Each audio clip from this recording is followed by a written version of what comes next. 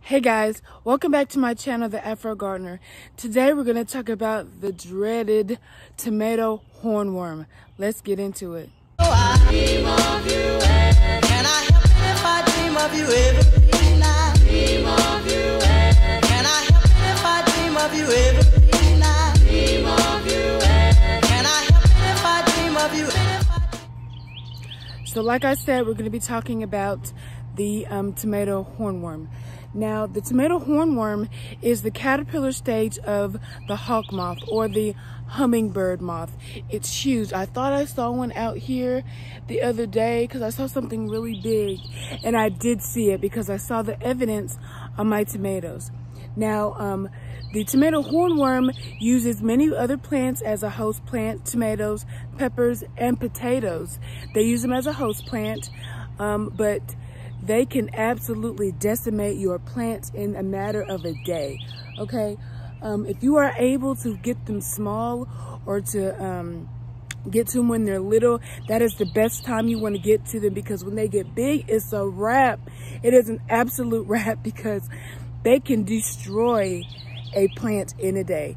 I've been coming out here during the afternoon to find them. That's when they're out the most. When they're out, they're active and they're eating is in the late morning, afternoon time. And so that's whenever I come out and try to find them and pick them off my plants. Now, if you have a black light, you do have the option of coming outside at nighttime and being able to see them, because they're very hard to see during the day because they're so camouflaged by the leaves. They look just like your tomatoes, like their camouflage game is on 100. And so if you have a black light, you can see them really well with the black light. They glow under the black light, so they're easier to see, they're easier to pick off. So if you do have a black light or you want to try to do it that way, you could definitely do it. Let me know how that works for you. I don't do that. I just come out here and I just check on my plants every day. And I'm also going to show you another way to, another indicator of the hornworm, okay? If you are looking at your plants and you see this type of black substance, that is, see if y'all can see, that is the fecal matter, okay? So where you see fecal matter, like I would look above that area where you see the fecal matter from the hornworm, you probably guaranteed to see it. So even if you don't see the hornworm itself, if you're able to pinpoint where the poop is, you can pretty much locate where they are. I pulled one off this plant, but I left the poop on there so I could show you what it looked like. And we're just gonna look around and see if we can see any.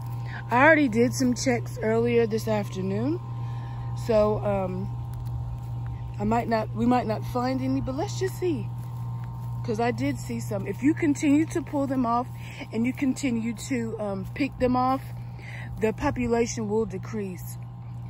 It will decline. So whenever you see them, pick them mugs off. Pick them off, pull them off, squish them. I didn't squish all of them because it does make me feel some type of way, but when I see them, I definitely just get rid of them.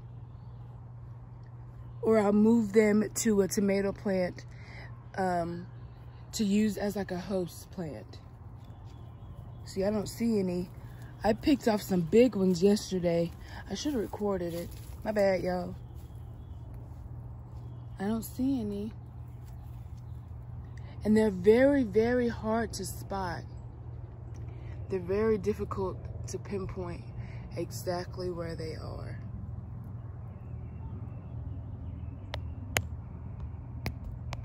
Why is it like this? This is what they look like. This is what you're going to be looking for whenever you're looking for them in your own garden. They're dark green and they get very large because, you know, they just eat. They just eat. So they get very large very quickly. I found 3 on my tomatoes this morning. And if you see this,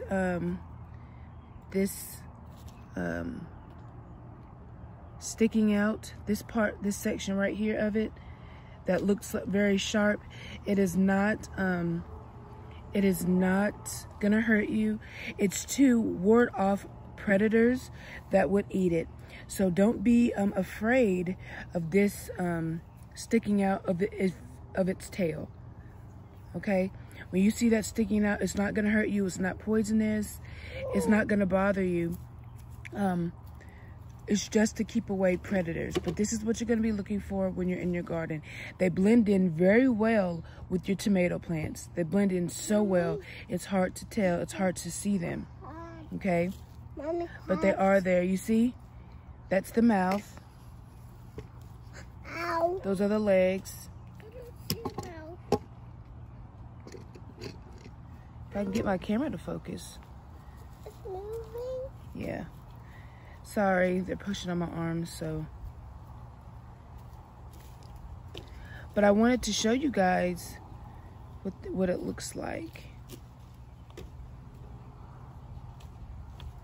They can literally decimate some plants very quickly because they just eat.